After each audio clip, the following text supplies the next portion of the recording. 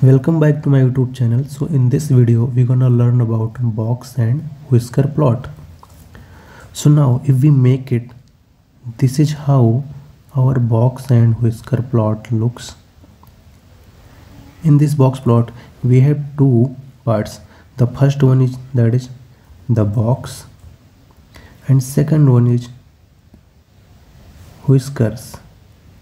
Now we can see that we have 5 points in this box and whisker plot, and all these 5 points have separate name.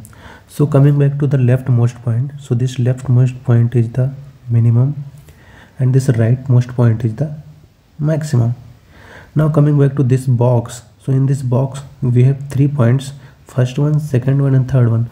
So the first point is simply Q1, that is quartile 1, and the third point is Q3, that is quartile 3, and the middle line is our median.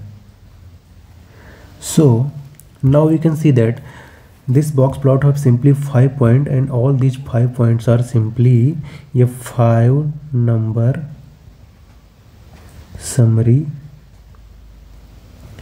of a data set. So in other words, we can say that box plot is the simply a graphical representation of a 5 number summary of a data set. Now we can interpret all these 5 points. So let's plot this line, and suppose we have these the data values.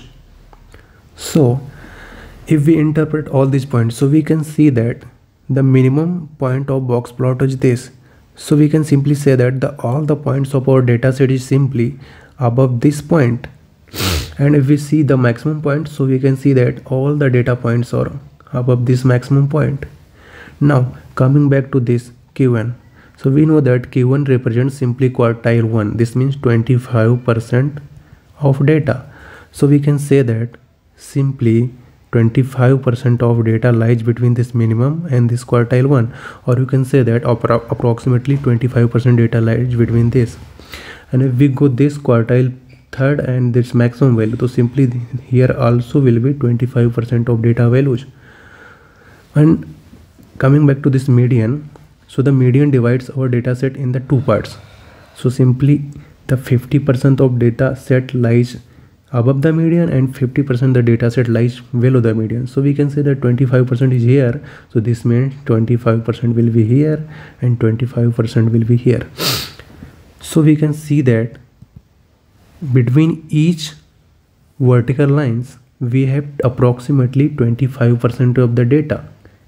Now if you want to interpret any value, you can see that around the median 50% of the data value lies.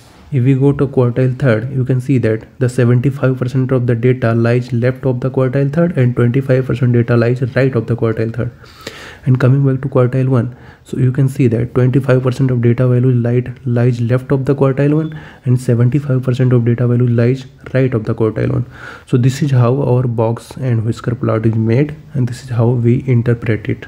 Now if you want to learn how to make a box plot, please visit my channel and watch second video. If you like this video, please subscribe my channel. Thank you.